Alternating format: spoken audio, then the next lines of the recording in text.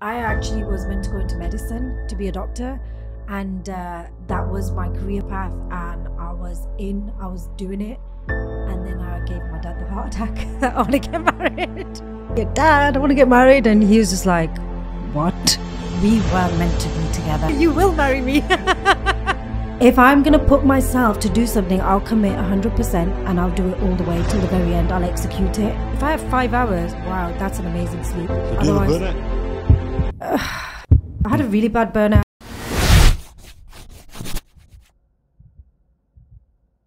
Yeah, so Sophina, welcome to Share the Game. Thank you for having me. Start with Married at 18. Married at 18. Yeah. What's that? I can't believe how much hype there is about this book. Like, seriously, this was one of my lockdown projects. Yeah. And I just thought in lockdown, there's a lot of things that I'm going to just utilize my time with. I went back to uni. I did a master's and I wrote a book. So it's just kind of like...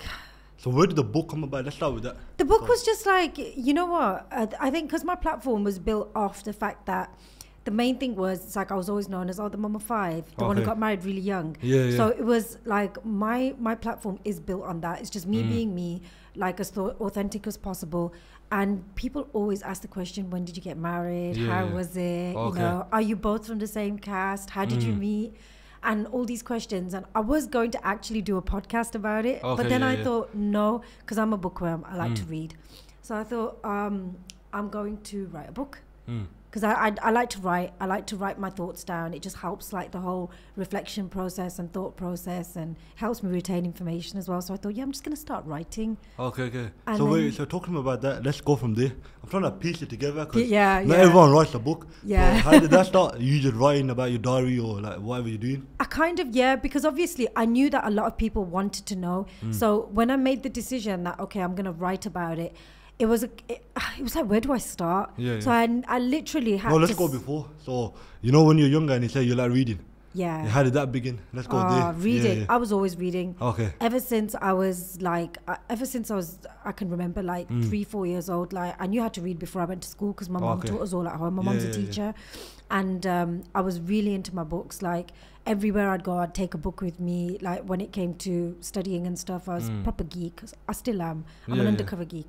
But just like I was just really into books. Like I just think books are great. They feed the mind. They like, they help your vocabulary. They, help your imagination. It makes you really creative. I think that's where I get my creative side from because I just loved to read. So it's kind of, but then obviously with life and getting married so young, married at 18, I kind of stopped reading. And then obviously, away from it. You get so busy with the kids and everything. And then like, obviously I was reading and studying when I went to uni and I did my degree, but that was very minimal. Like I completely winged my degree. I hardly studied. So I just really missed like holding a book and reading it. And that's why I thought, you know what, especially with social media nowadays, no one reads anymore. Everything is this. Like it's just like, scroll. It's like, no, why didn't someone just pick up a book? Like I like the feeling of pages. So I was like, I'm going to do it as a book. So then you got back into reading. And then I take your lockdown kind of helped that because obviously there's more time on your hands. It was nice because like I could just actually like slow down because my life is super busy. So I was like, it was nice to slow down, have that pace. And because obviously with the clinic that I have a private medical clinic, work stopped because it was only the medical side of stuff that we were open for. All the aesthetic side of stuff we couldn't do. So I had a lot more time on my hands.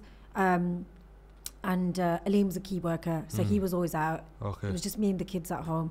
And it was nice, it was chilled. So I kind of just utilized that time. I did my master's first, I got that done first. That was priority. And then as soon as that was done, I was itching. I was like, I need something to do. So then that's when I decided, I'm going to start writing this book now. I did do like, I drafted up like, how my idea of writing a book is. Like, okay, the title comes either at the end or at the beginning. Because then if it's at the end, it's kind of like, okay, you're telling your story and then one highlight is going to be the title. You picked out, but really for me, that was my title and then I'm going to tell my story after. So I kind of just did like a spider diagram, talked about like all the significant events that popped up in my head, and then kind of branched off and did like a tree diagram. What was that the most important? So why being married at 18 was the most important thing instead of, let's say, writing a book about nursing or even your clinic, or you know, you do loads of different things. So like, want to pick anything else? I don't advise anyone to go into nursing. I'm only joking. It's hard work. Yeah. But yeah, I think it was mainly because of that. Like, you know, people on socials, unless you're very close to me and you know my story, no one knows how it all happened. People have their assumptions and they have their own ideologies of my life when they don't know what actually happened. The full story. You know what I mean? And I just thought, you know what, okay. And especially I think as well with nowadays, with social media, there's a lot of young people getting married for like, I'm not saying it's for an Instagram wedding, but you know, everything is very like, oh yeah, you know, okay, if two people want to get married, it's like, and the pictures are going to be so nice, and we got to think of the backdrop. It's all very glamorized for socials, for showing people. And I just wanted to remind people of, like, you know, the good old fashioned way of getting married, you know, about bringing it back to what it's about, two people having that lifelong commitment. And how it all happened, really. I need to stop moving back from the mic. It's going to go quiet. So let's unpack it. So why is it important to you, let's say, have that connection, or like, but and have 18 is a bit too soon as well, like, don't you think? Or did you think, like, exactly. No, so 18 is very young. It's very young. Because if I imagine me getting married at 18, and it wouldn't last. How old are you now? 22.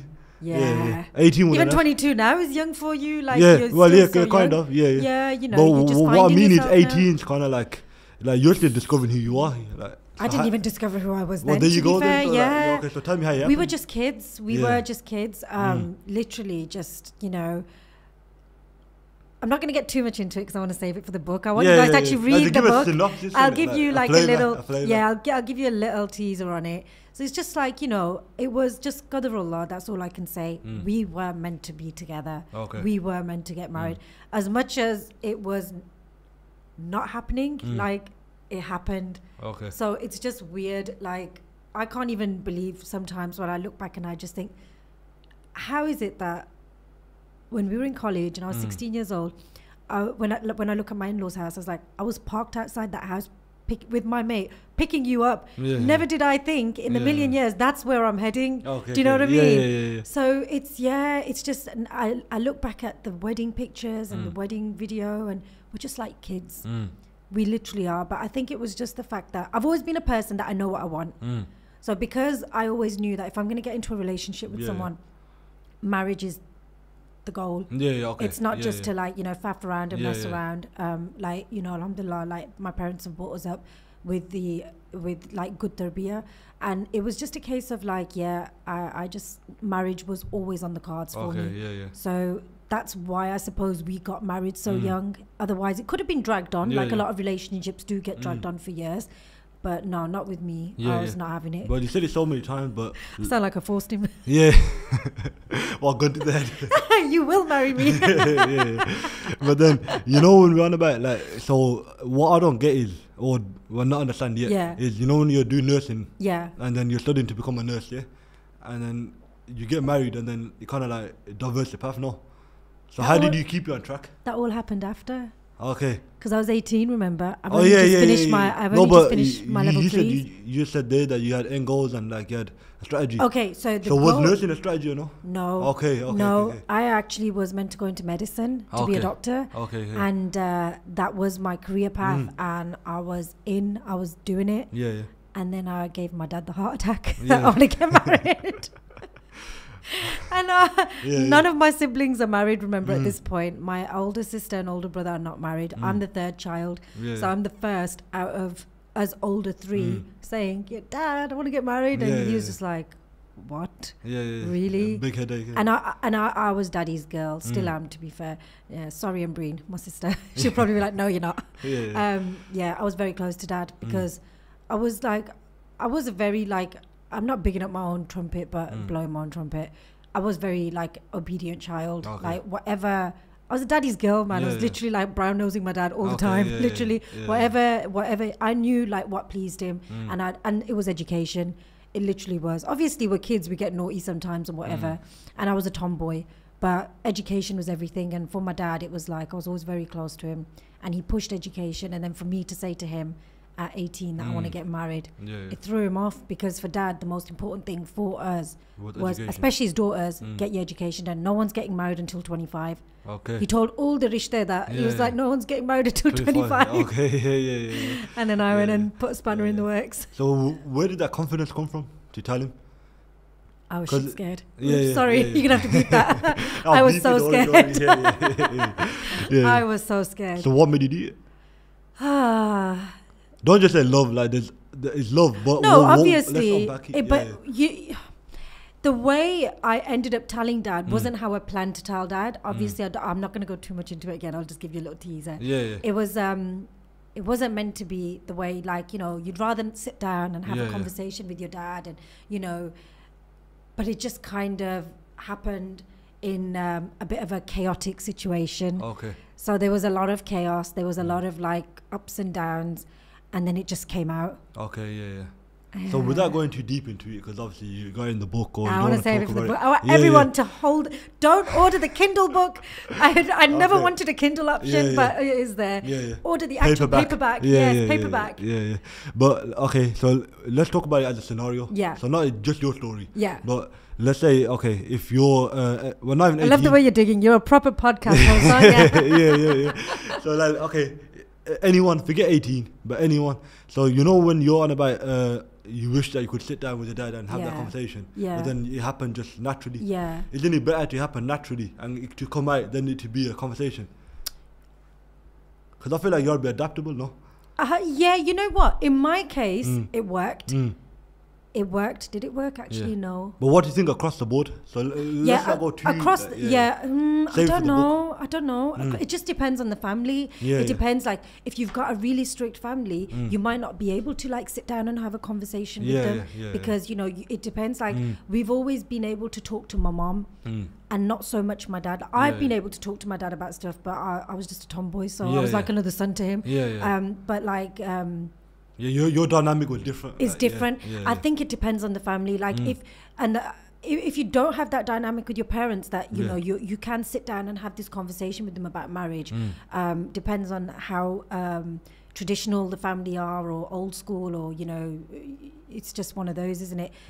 Which I put it out there to all families, like, you know, with your kids growing up, definitely have that, you know, bond with your child, that you can be able to talk to them about anything, and they can come to you and talk to you about anything. Because something as important as marriage, like, you know, I want my kids to be able to talk to me. Have that confidence to actually speak. Have that exactly, because whether it's the right or wrong decision, that's their decision to make, but at least we can help them and guide them along the way. And that was, you know, where I was at. I wanted to sit down with Dad and talk to him, and you know, but when you anticipate things, it doesn't always, it makes you more nervous. It's like, oh my God, I've got to sit down with Dad. Oh my God, I'll do it tomorrow. That happens. So but if it just happens at the spur of the blue, you just kind of go with it and just see what happens, see where it goes. But you know when, so you know with the book, ain't that the same thing? Did you see where I'm going? So you know when you're, so you just said, just go with it instead of overthinking it. Whatever this happens, Then with the book, you kind of just thought, I got this story. People be asking me. I just went with it. Yeah, there you go. Yeah, the book. You know me, I'm very spontaneous. I am very spontaneous. With me, I do calculated risk, but if I know something will do well, I'll just go with it. Even if it's got a bit of risk. But do you understand the spontaneous. The spontaneity. That's where I'm coming from. Because I feel like it's better to be spontaneous than to not just overthink, and then next thing you know, if you overthink, you overstress, and time gets wasted. True. If you're at that decision, because I knew I wanted to marry Aleem, and I think he knew he wanted to marry. Well, we still argue about that now. Did you really want to marry me, or did I force you into it? But because I knew, like, you know, obviously, before getting myself into a relationship, which was only a short relationship before we actually got married, like, the goal was marriage, and I made that very clear from the very beginning. And he was like, I'm not sure, but I was like, yes, 100%. But it's just, when I get a gut feeling about something, I just go with it. So it's one of those. Is that the same thing when you obviously, so you started medicine and you got married? Yeah. And then you went back. So I didn't actually start. I deferred. You deferred? Okay, I deferred. Okay. I had to because I literally like. Oh, it I was was just before 18. Yeah. I was meant to go in. I was yeah. meant to go in, so I deferred because I was meant to go to London to study, and that. So what made you go back? That's what I'm trying to get at. Education was always going to happen. There was no way my dad was going to leave me uneducated. Okay. And it's in me as well. Like, you know, my dad's not educated. He came fresh from Pakistan.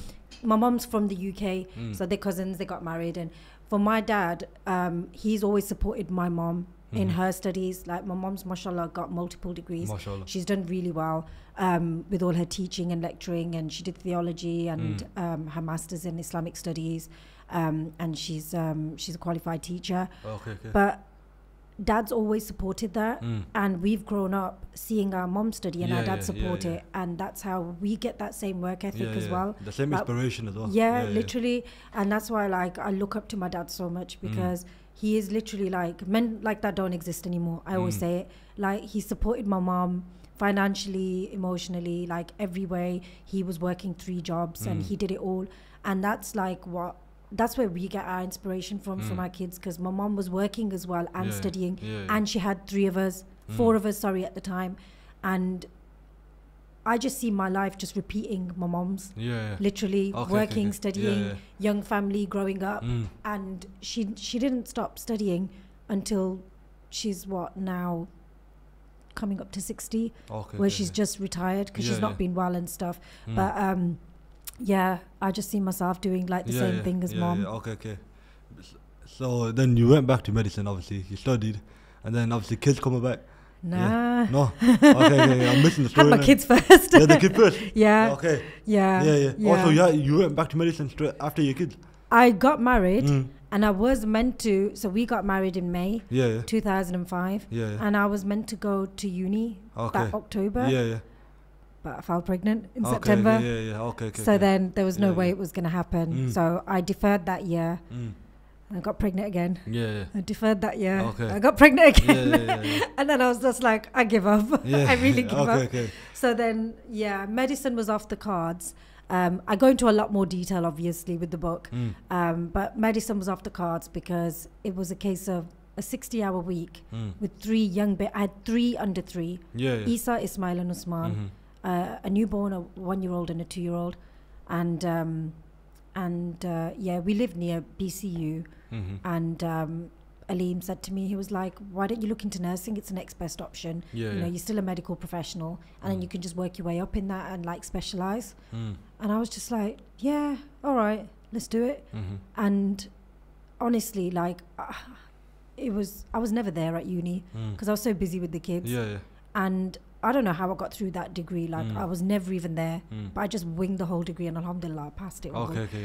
Because obviously, like, you know, there is a massive difference in doing medicine and nursing. A medical degree is a lot more intense. So if I was aiming at a medical degree, I probably would have found that more challenging. I found the nursing degree a piece of cake. Literally, it was a piece of cake. Do you think you do the same thing if you weren't for your mom or your dad? Like seeing that? Oh, that's a hard question. I don't know. I think I would, because it's just like, I think it's like just our nature. Obviously it helped watching mom and dad you know, really graft and work hard and to bring us up and everything. But I think it's just in our nature, because all us siblings are really driven. I think we just have that drive, because it's not just in education, it's in, like, you know, my dad's very business orientated, so we get that business acumen from dad. So I think it's like my brother's really, really like good at business, and my sister, they're much better than me. They're on it. So I'm a bit more of a geek, but when it comes to the business side of things, I have to, like, you know, get advice you're from more them. creative than strategic. They put all, when it comes to strategy, that's them. But I think that runs in the blood. I think I think it is kind of just in us already. Comes from dad. Because I feel like it's 100% both your DNA and your actions. Because obviously, like, how many successful people do you know that haven't got anyone? They've got no one to look up to, but then you find other things to look up to. They still do so well. And that's because it's true. It's in your DNA. Like, you know, when you come from, I know people whose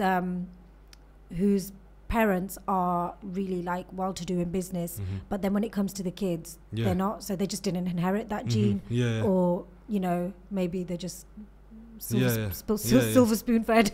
I don't know what it is. But see, that's where we weren't. Like, you know, Dad made sure we worked for anything we wanted. We had chores, we had everything was regimented. My dad was in the army in Pakistan, so it's kind of like he's very 100%. Everything's militant at home, and my mom's very chilled out. So then now, like, you know, with my kids, I'm the same, and I want my kids to grow up to have that drive, have that ambition, that discipline, big goals, and because it's like, okay, have big goals, have drive, have ambition. You don't have to become a bloody, you know, rocket scientist, but if you've got that drive and ambition, at least you'll get somewhere. Do you know what I mean? And it will have a good impact in anything you do in life with drive and ambition. Not necessarily. So how do you do it? It's all well and good doing it when obviously things are going well, but then like, so where was your big like stumbling block? If you can tell us one where you couldn't get over, or it was hard to get over that you had to overcome, because there's always something. Stumbling block. Yeah.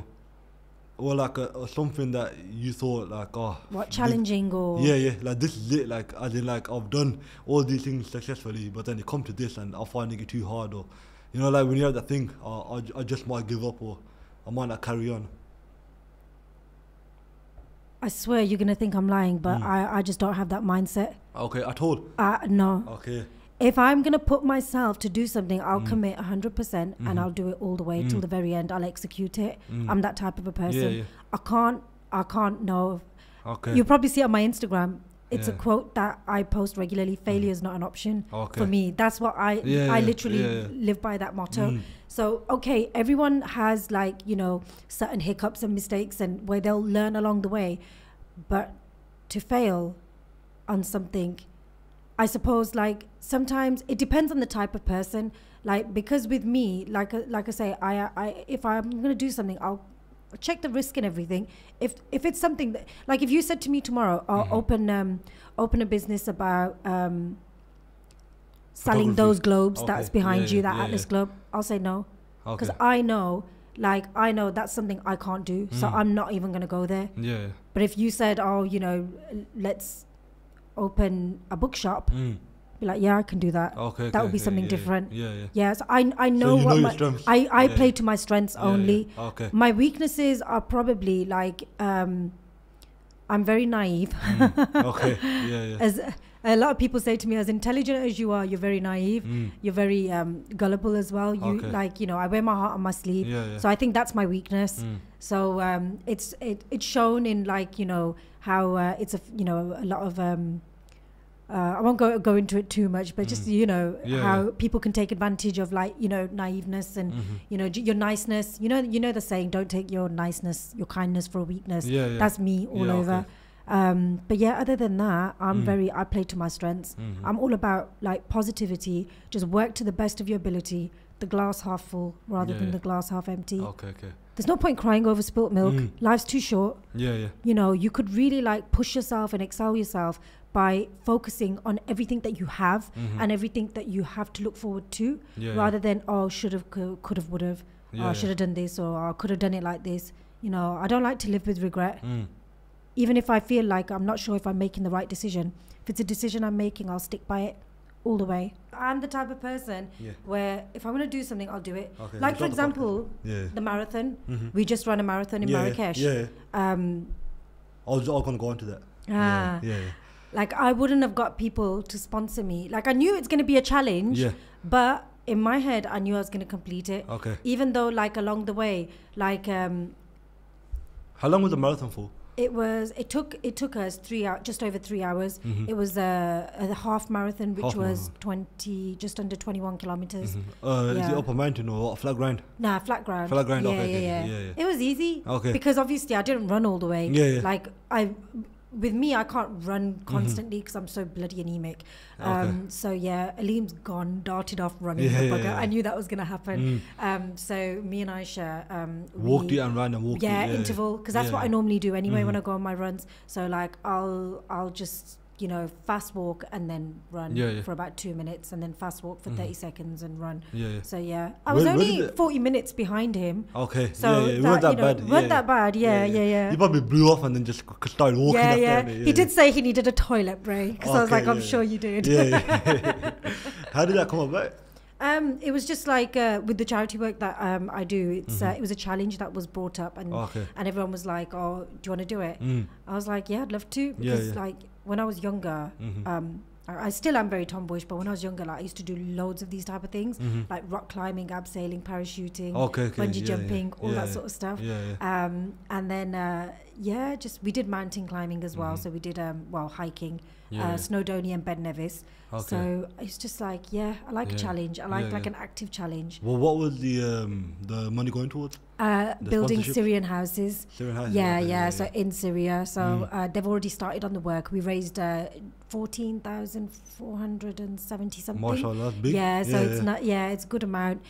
So that's going straight into rehabilitating and rebuilding Syrian houses that have obviously been affected from the bombardment. So how do you fit it all into a day? So how do you fit? I wish there were more hours in the day. Exactly. Charity work, the clinic, and then obviously the kids, family, everything. It's kind of like I sleep 3 hours a day. 3 hours a day? Yeah. 4 Was it 4 just hours. coffee then? Yeah, black coffee. That's spilling everywhere. 4 hours a day. Like if I have 5 hours, wow, that's an amazing sleep. Yeah. So do you have a burnout?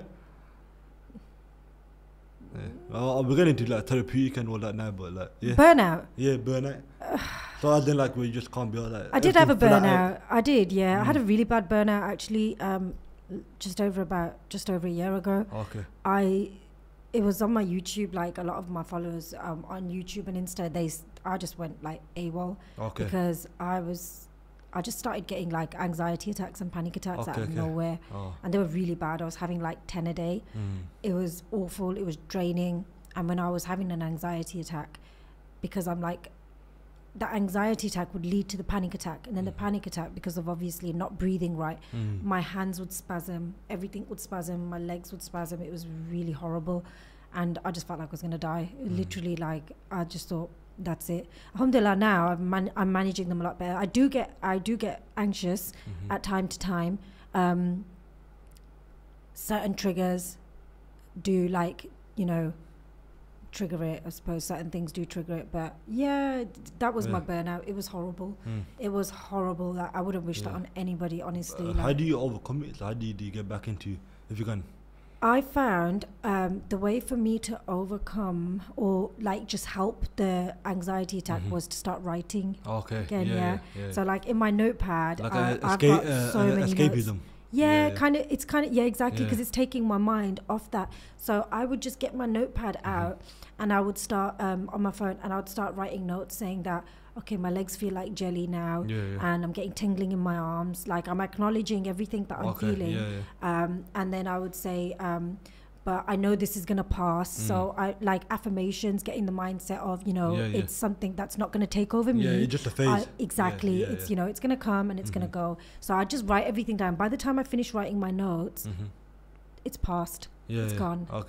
So tell me about the acknowledgement thing. So see, with me, like, obviously I've had burnout as well. Have you? Yeah. So after the pizza shop, because I was like, I was managing my A levels and then I was doing the pizza shop at the same time. I was managing it, so I was doing everything from like getting the food in. That's hard work. Going, sixth form, and then going to the shop, doing the shop deliveries, whatever, making pizzas, like different things, and then obviously sorting the staff out and all that as well. So I was like 18, my first ever like massive job. So once I done that, and we done it for a year and a bit, and then coronavirus come. And then that's when it kind of like, I was drained, like, because it was just too much. And I was thinking, like, what's next? Because I'm a type of guy that's got ambition, so I need stuff going on all the time. You need something to keep you ticking. Like, you're like new me. ideas and like bigger things. So Constantly I burnt having a out. project. And I burnt out for like 6 months. It was a long burnout because obviously it was everything stemming all at once, and then boom, it just kind of happened. That's about right, though. You need like So how did you get out? And then, because for me it was kind of like the same thing, but I never acknowledged nothing. I just said like, I gotta do better, You know, with me I gotta though, be better. I wasn't acknowledging it for years. Like this burnout is like over 10 years, because I've been like constantly active. I've been constantly active ever since I was married, to be fair. Okay, like, you know, I had 3 kids back to back at first, and then I did my degree and gone straight to work. I'm working as a nurse in the hospital, managing the kids. And at the same time, I'm doing my makeup artist bookings, because I was a makeup artist. I was always juggling a lot. And then, you know, and then getting pregnant again, having 2 more kids and starting businesses on the side, and, you know, getting stuck into the charity work. And I think a lot of the charity work that we do, we're exposed to a lot of trauma, and that trauma can like affect you. And it's really important for anyone who does charity work, I always say, to have supervision, as in some sort of counselling, to just help you like process what you're exposed to.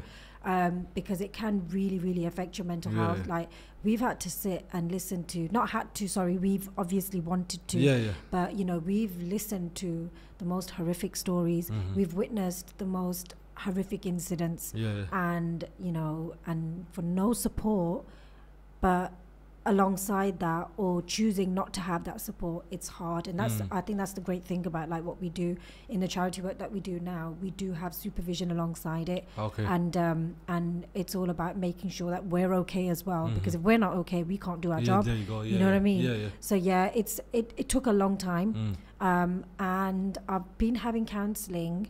I haven't actually put this out there. This is the first time I'm putting this out there. I've been having CBT counselling for the last I'd say the last 4 months. 4 months, okay. Yeah, I've been having CBT counselling for the last 4 or 5 months, and it's really helped, because I literally I was just too, you know, with me, I put a lot of pressure on myself as well, that because if someone asks something of me, I just feel like, yeah, I need to do it. Like what is that? I don't know. Okay. I just feel like I don't like to say no to people, because I am a giver. Like, you know, I'm that type of a person. I like to make people happy. I like to give. I'm not a taker. I'm not that type of person. Alhamdulillah, like, you know, Allah gives. He you know, everything we have, he gives. Like, but when it comes to others, I just, if someone asks, I'm just like, and when I give with all my all, literally. Like, I'll give 110%. All in all, that, that's it, exactly. And it's just, that's taken its toll as well. So just all of that over the time, and it's made me actually like prioritize CBT, and the counselling has helped me. Like, it's helped me prioritize my workload and, you know, my family life, and learning to say no, being a bit more assertive, and looking after myself as a person, rather than just like stretching myself in so many different angles. Stretch yourself too thin. I've stretched myself way too thin, and it's like, you know, I saw how it impacted me, so I was like, I'm not going down that road again. I really don't want to.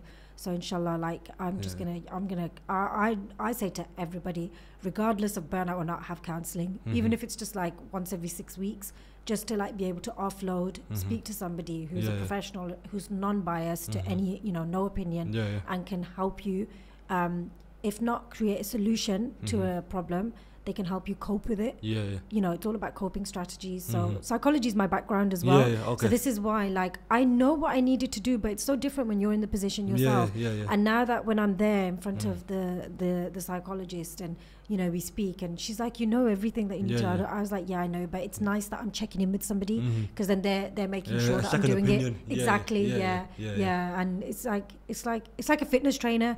I always go back to Dora, because I know what I need to do, but I want to go back to Dora, because she will make sure I'm training. Whereas so if you're having an off day or whatever, you bring the vibe exactly. And it's just having that, you know, that bit of accountability where you know that, okay, I've got to check in with that person, and they with me, accountability is like everything.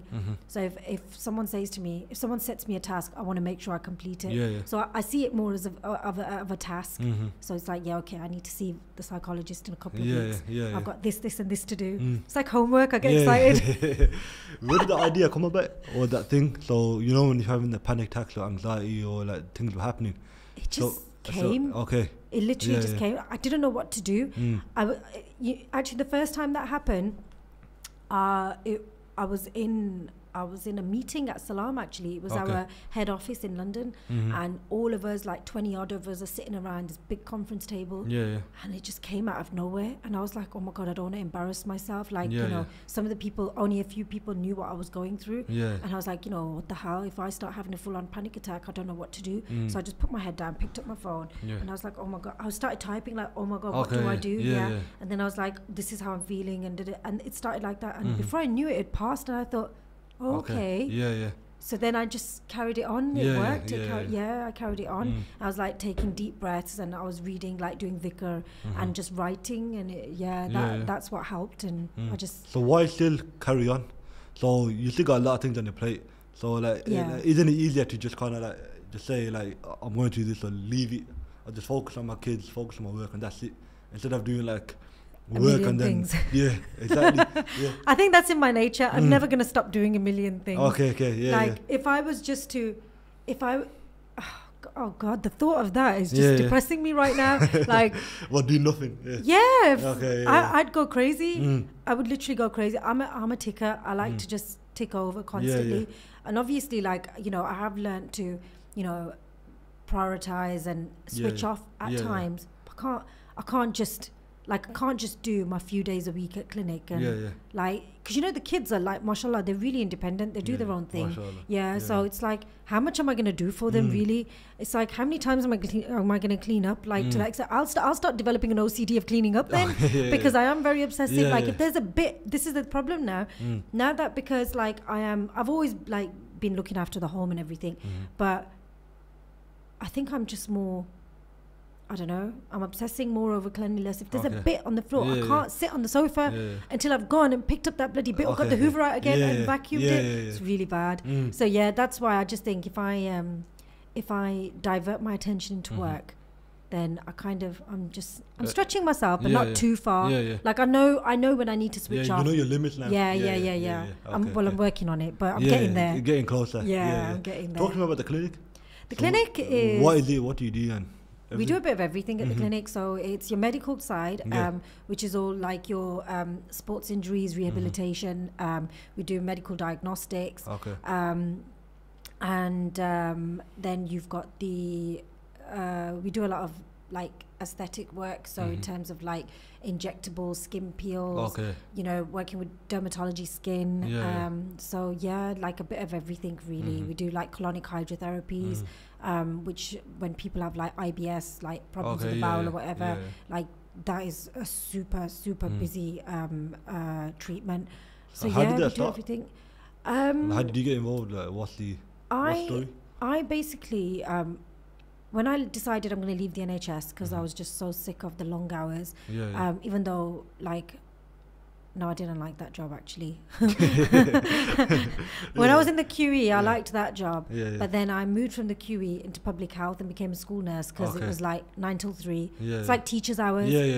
It fit plus well with the kids. With the kids. Exactly. I got all the holidays off, but I hated the job. I was just like a glorified social worker. I was like, there's nothing clinical in this job at all. I really hated the job, and you know, there was not much work to work hands-on with the kids to do any clinical work. And plus, they're stuck in kind of like one room. An office. I had a feeling. And even that was quite a difficult job as well, because it was all to do with child protection and safeguarding. So there was a lot of kids that were going through abuse. And, you know, we had to sit in meetings and, you know, get exposed to that. So in terms of exposure, there's been a lot of like abuse exposure that I've been around.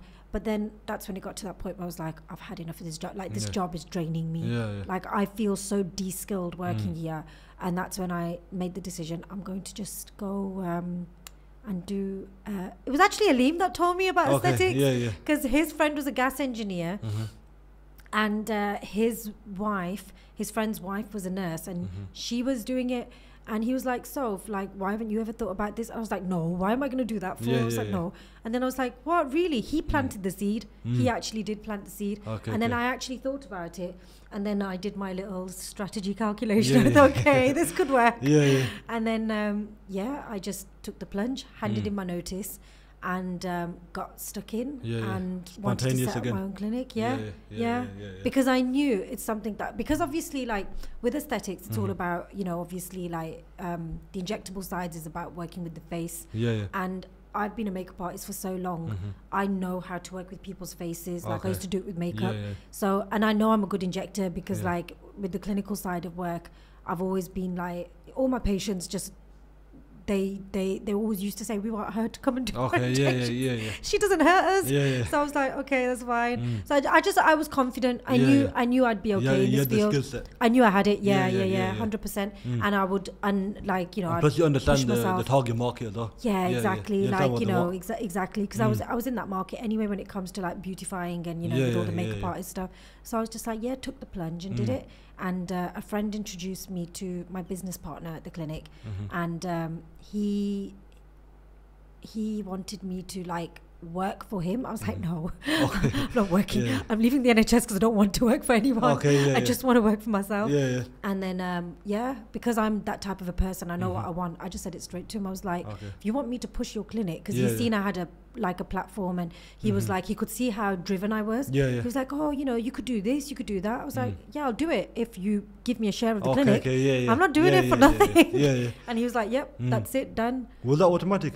Because a lot of people, like, they don't understand the ownership thing. Like, you know, when you say you're selfless and you help people and all that. But clearly there's strategy behind it. 100%. So how did that come about? Like, because for me, I was always going to open my own clinic. So that was more edge-past in my ends. And then with him, obviously, the clinic was all the way in Yardley Wood. And I was like, I don't want to open a clinic over here. But he's, you know, he's very savvy. He knows business very well. And he's very good at marketing as well. So he obviously did all his research on me. So he knew a lot about me. I didn't know anything about him. So soon as I put the proposal down and I said to him, I was like, look, if you want me to push this clinic, you need to make me a part of it, because at the end of the day, I don't want to work for somebody else. I want to work for myself, or we can be equal partners. And he just straight away, he said, I'm going to call a meeting and let's sit down and have a chat. And I just said, I'm a very transparent person. In like, if anyone's worked with me in business, they know what I'm like. Very clear cut. And I said, look, this is what I've got, this is what I can bring to the table, and this is where I can take it. And it's as simple as that. And they were like, that's fine. And the rest is history. Obviously, it's a dumb question, I know the answer, but why is transparency important? Because a lot of people transparency, it's so important in business.